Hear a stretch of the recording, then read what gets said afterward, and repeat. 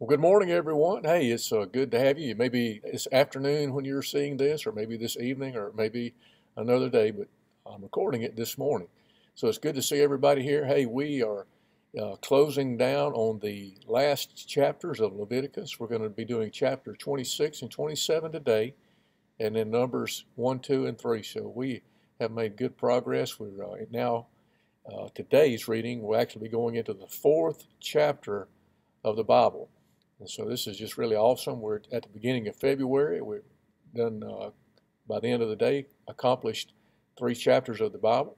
And so I'm proud of you guys, and I just want to encourage you to continue on.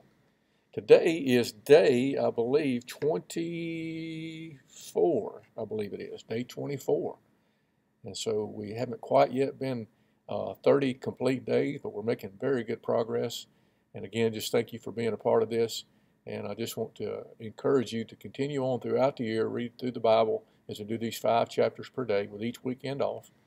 And so if you have your Bible, I hope you'll open it today, and let's have a quick word of prayer. Father, we thank you for this day. Thank you for all of your many blessings. Thank you for the Word, for the power of the Word, for the ability to be able to hear it, read it, understand it. And Lord, we need the Holy Spirit to be able to accomplish that. So we ask that you would send him, the teacher and author of Scripture, to our help. Help us to have that understanding, make that application of it today to ourselves. And we'll give you the praise and the glory for it in Christ's name. Amen. Okay, well, chapter 26 is a tremendous chapter. Again, we're dealing with the nation of Israel who are under covenant with God in the Old Covenant, Old Testament, of course, under the law. And God is kind of summing up the statements, the laws, the mandates that he's giving them uh, for the nation, for the priesthood, for all the things that have been given up to this point. Remember, they are, through the book of Leviticus, they are camped at the base of Mount Sinai, which Moses has been given the law. We may think of these things as the 10 Commandments, the tablets that were written on stone by the hand of God. Now, so during this time of camping down at Mount Sinai, Moses has been given instruction by God. They've already built the tabernacle, given those instructions by God. Moses has given them to God. Moses then has given it to the people. Tabernacle has been built. They've already installed the priesthood. They've installed the sacrificial system. And so as a way of closing these things up, much like they would do in that ancient time of sealing up a covenant, where the instructions and the details of that covenant are kind of we would say the meat of the document, the real, the real content of the document. And then a closing of that document now would detail, okay, this is what's going to happen if you keep it. This is what's going to happen if you fail to keep it. And so, it's kind of like a contract that we would have, similarly today. But of course, much more important.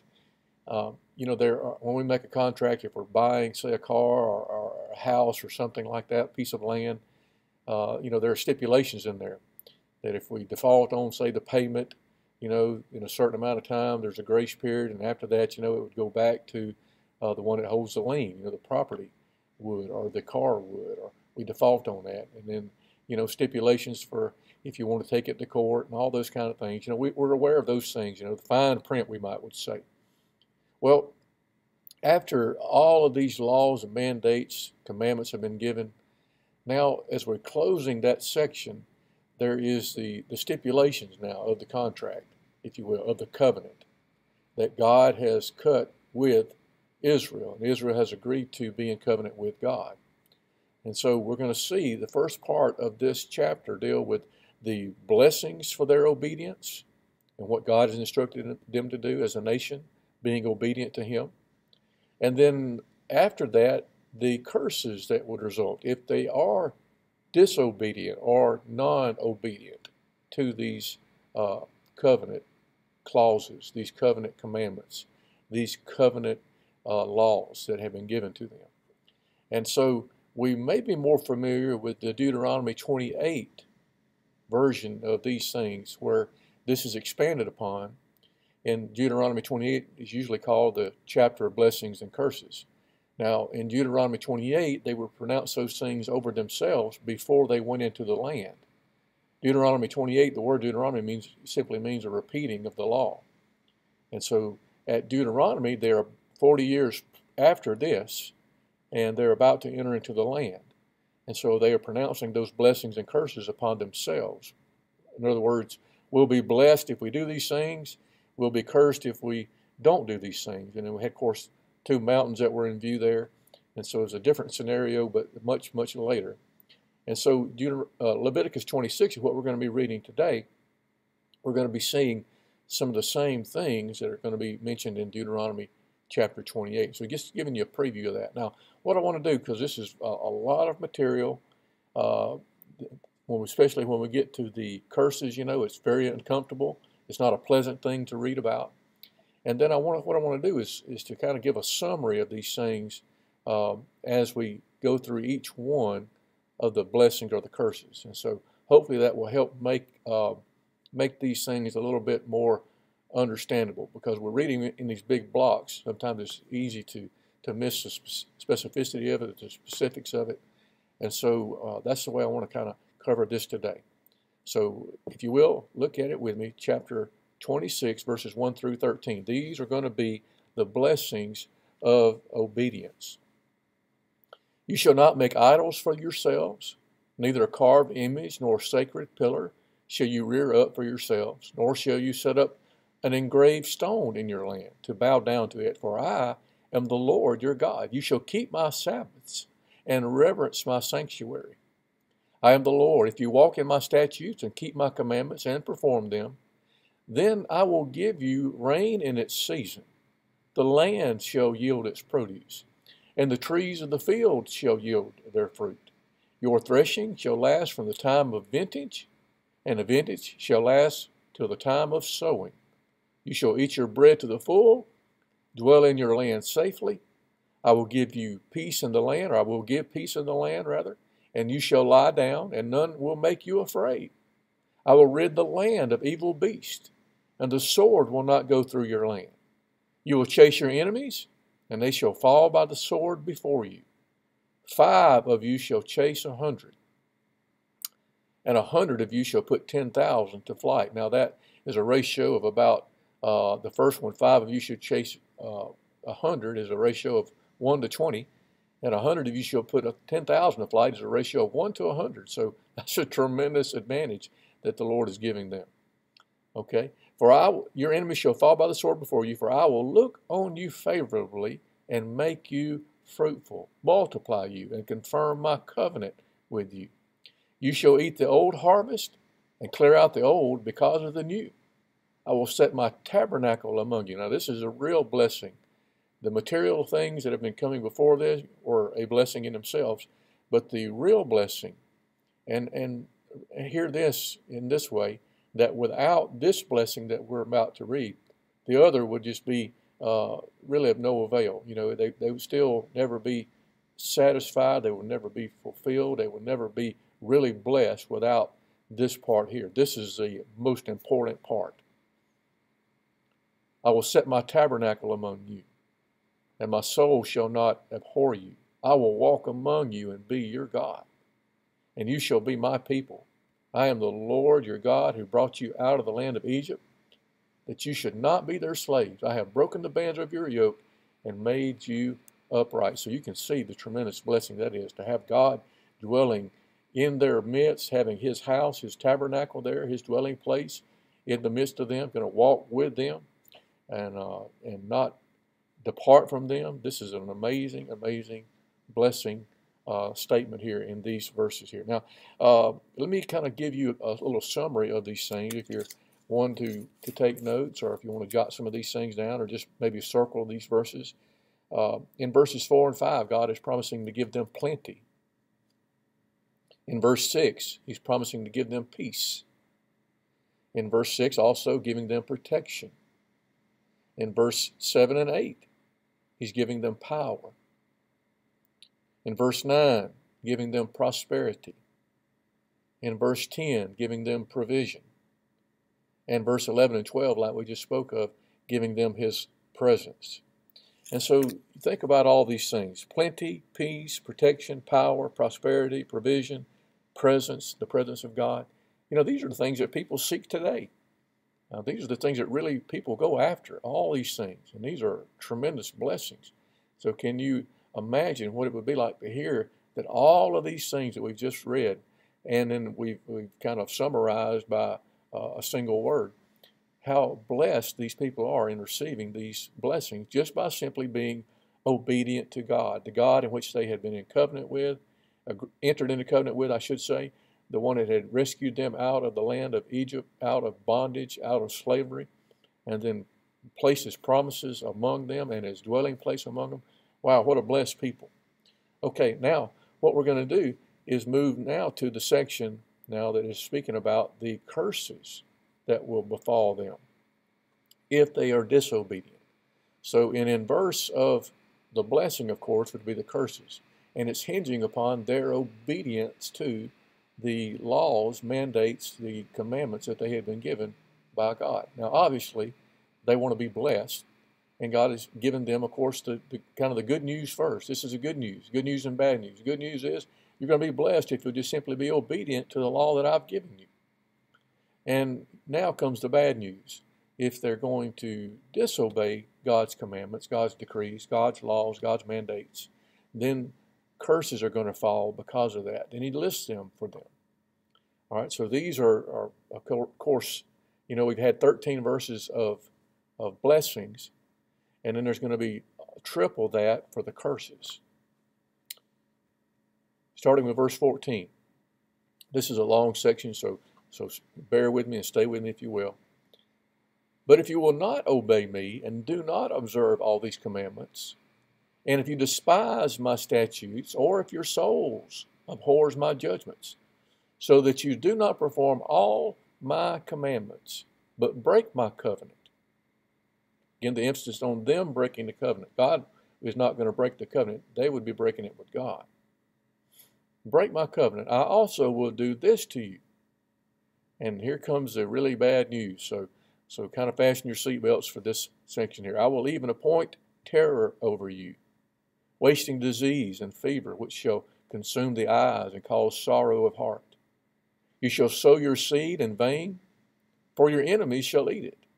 I will set my face against you. Wow, that's a tremendous thing that you never want to hear. I will set my face against you, and you shall be defeated by your enemies.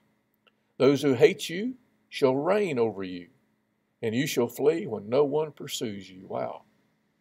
And after all this, if you do not obey me, then I will punish you 7 times more for your sins. Now, what I want you to see here, let me pause just a second, is that the initial disobedience brings about a curse, and then it's in stages, if you will, giving them a time to see, okay, this is not going too well for us. Maybe we should turn back, and of course they should turn back, but maybe they're making that decision for themselves. We need to turn back to God. But if they choose to remain in their disobedience, then God intensifies the curses. So understand that he's not wanting to just unload his wrath upon them.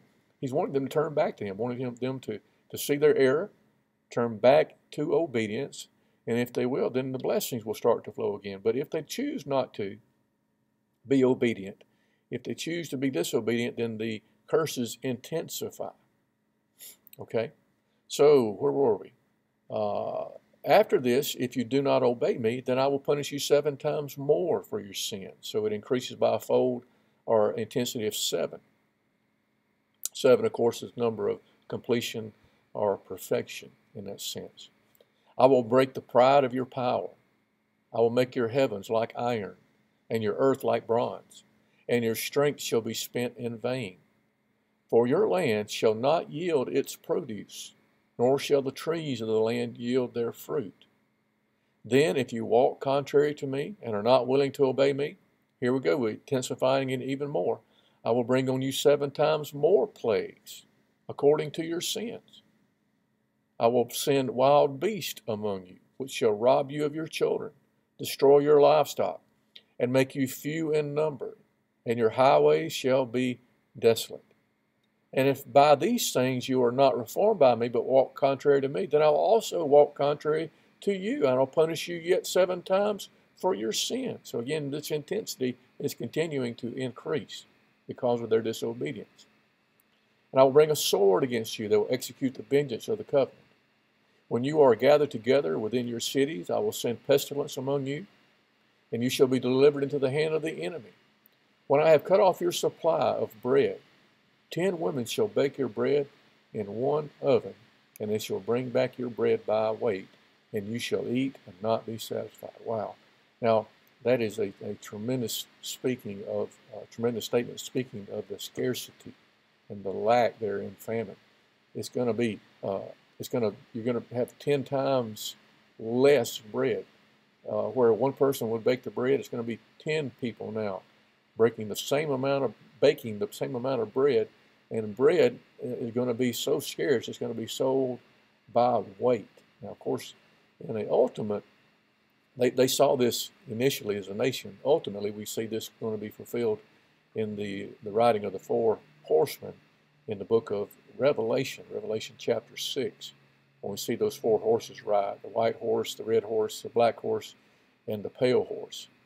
And the black horse, of course, and the pale horse both speak about a time of scarcity and disease, famine, and following pestilence of that.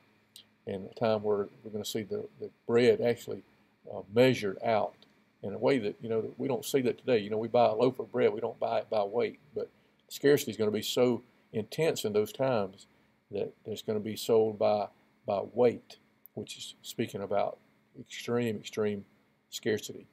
Okay, coming back to this, it says, I'll cut off your supply of bread, 10 women shall break your bread in one oven. And after this, if you do not obey me, but walk contrary to me, then I will also walk contrary to you in fury. And I will chastise you 7 times for your sins. You shall eat the flesh of your sons, and shall eat the flesh of your daughters. Now this is let's pause right here. This is something that actually took place in the book of Kings, 2 Kings, I believe it is, where the king was walking, and a woman called out to him and asked for his help, and what can I help you? What ails you? Is the wording that he used. And the woman told about the agreement that she had with another woman, where they actually, if you can believe this or not, yet it's true, it's hard to believe, they actually agreed to eat their children. And the woman was complaining that we entered an agreement that we would boil my son today and eat her son tomorrow. Now that's a very sickening thought. And she's complaining because they went ahead and carried it through, and they boiled her son.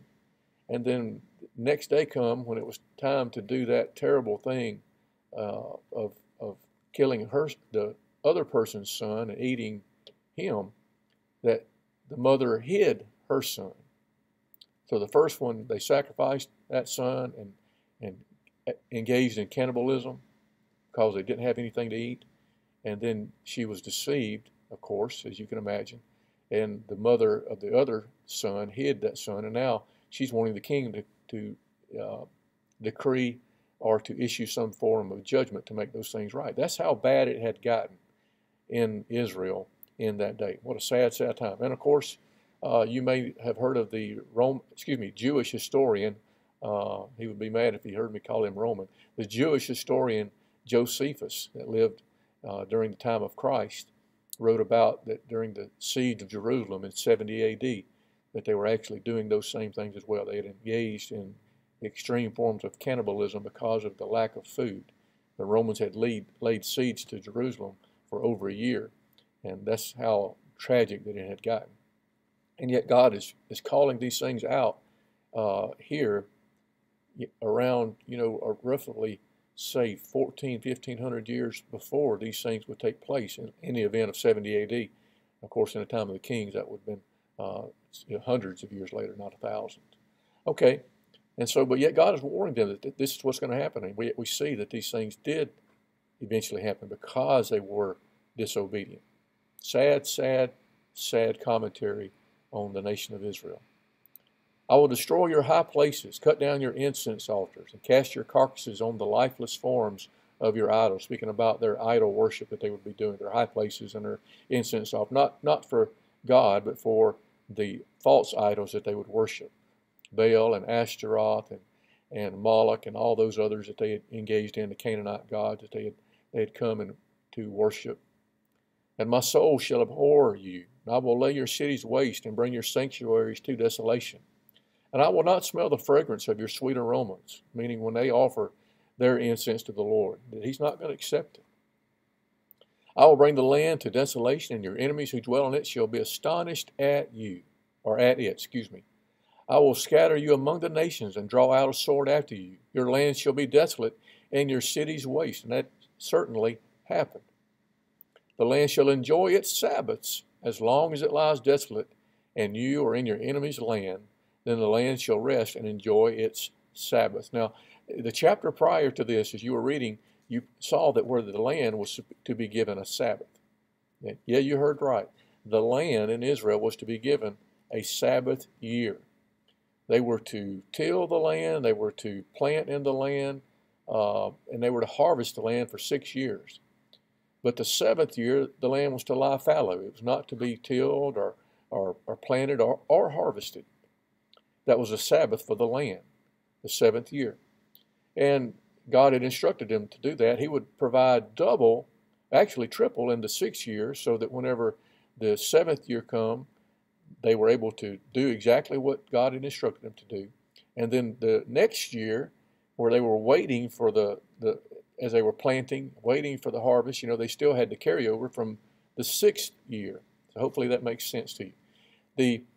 They did not apply that law, the law of the Sabbath. And what we learned from the book of Chronicles was that God had said that for 490 years, you did not observe the Sabbath of the land. And so when you break that down, divide that by 7, that comes into 70 years. And so guess how many years Israel spent in captivity because they did not obey the law of the Sabbath? Yes, right, 70 years. God said, for 490 years you disobeyed me, so you owe me 70, and so you won't allow the land to enjoy its Sabbath, so you're going to be carried off into Babylon. And the land will enjoy its Sabbath, 70 years, and that's exactly how long the captivity was. So God means what He says, and He says what He means. And so it's exactly what took place. Judah, the kingdom of Judah was taken into Babylon captivity and returned 70 years later. It's amazing how these things took place in the exact way that God said that they would. Okay? All right, so I will send faintness into the hearts. As for those of you who are left, I will send faintness into the hearts of the land of their enemies. The sound of a shaken leaf shall cause them to flee. Wow. They shall flee as though fleeing from a sword, and they shall fall when no one pursues. They're going to be of such a timid type of attitude, and so scared, living in fear, that just the wind, or a small animal rustling the leaves, it calls them to run like somebody's trying to attack them, but there's no one there.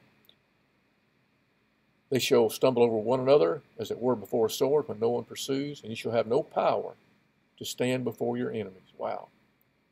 You shall perish among the nations, and the land of your enemies shall eat you up. And those of you who are left shall waste away in their iniquity in your enemies' lands. Also in their fathers' iniquity, which are with them, they shall waste away. Okay, so a lot of tremendous things. Now, some of the scripture reference for that in Kings is 2 Kings chapter 6, verses 26 through 29. Okay, now let me kind of give you some summary statements like we did about the blessings. Okay, so if you're again taking notes, if you want to jot some of these things down or just circle them, the results of their disobedience. Verse 16, pestilence. Verse 16 as well, they would sow in vain, the enemies would reap it. Verse 17, they would be slain before their enemies. All these things are, in opposition to what the blessings were. In verse 19 and 20, they would have crop failure. In verse 22, they'd have a plague of wild beasts. The wild beasts, would come into the land and take many of their young children away. Verse 25, they would be stricken with the sword. Of course, the enemy's sword and with pestilence. Verse 26, they'd have a lot of frustration because they would eat and not be satisfied.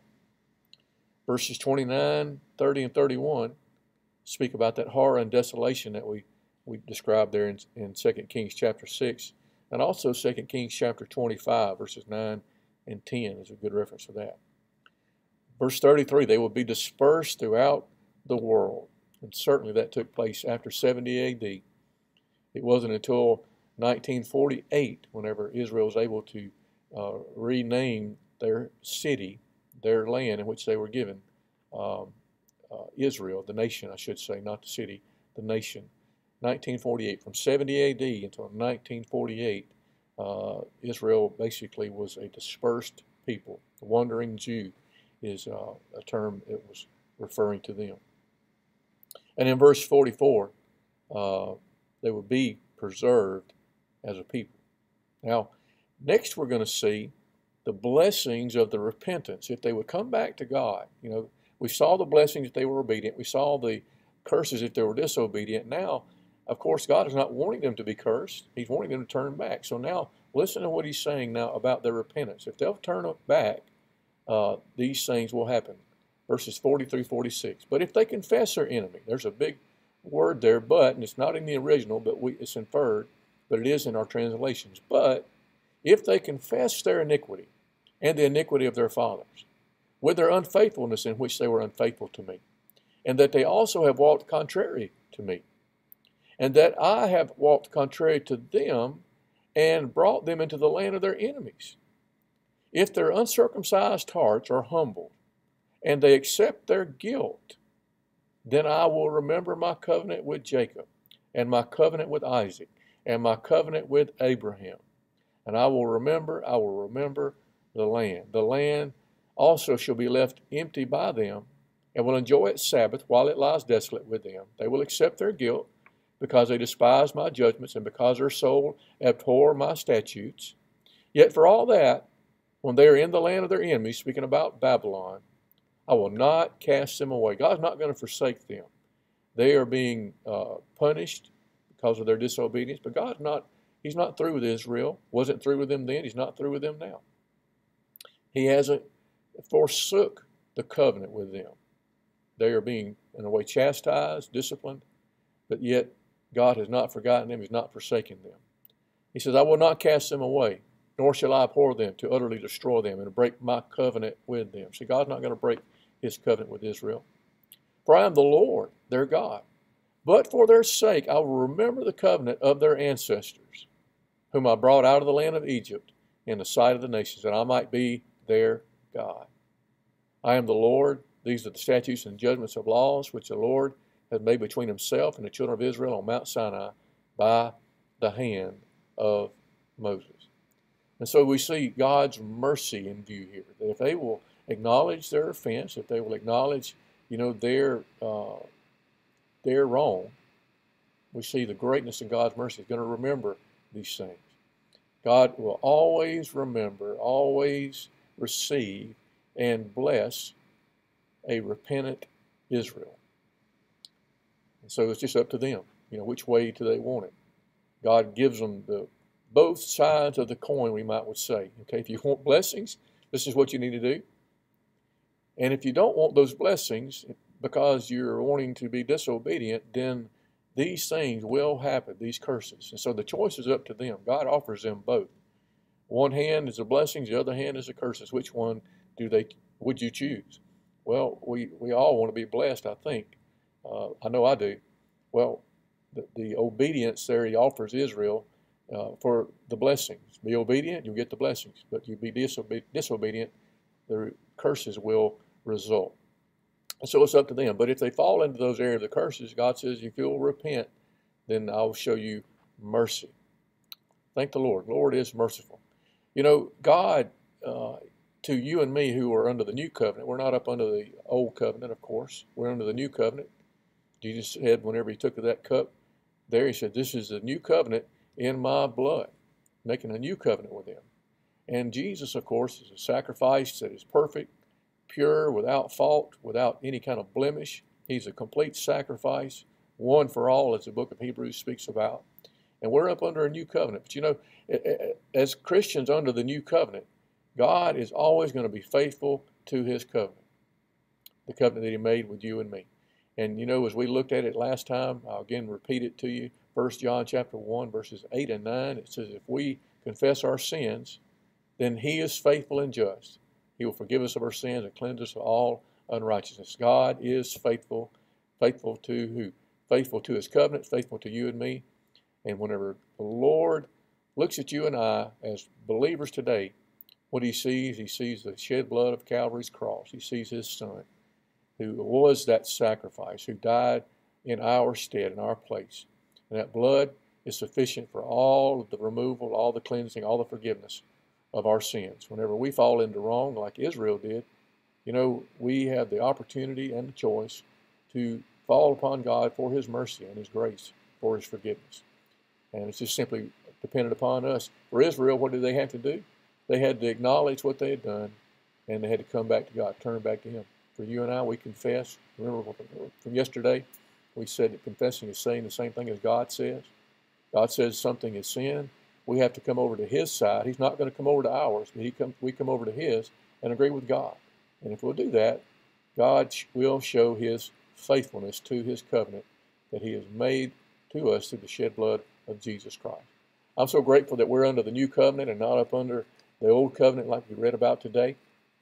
And I hope that you have been able to glean some of the blessings out of this today, not only for ourselves today, but also for the information and what we'll see as we go forward in the scriptures and seeing what would befall Israel. Hopefully this will stick out into your mind if we continue to go through the Bible, and we'll see their obedience and how that'll play, but we'll also see when disobedience comes, what results is that. And hopefully this will be a reminder for you that, hey, I remember reading that way back in Leviticus, that they put themselves in this way in covenant with God, and whenever they were disobedient by raising up idols or doing all these other things, breaking the law of God, that disobedience was going to bring about a curse, and sure enough it did.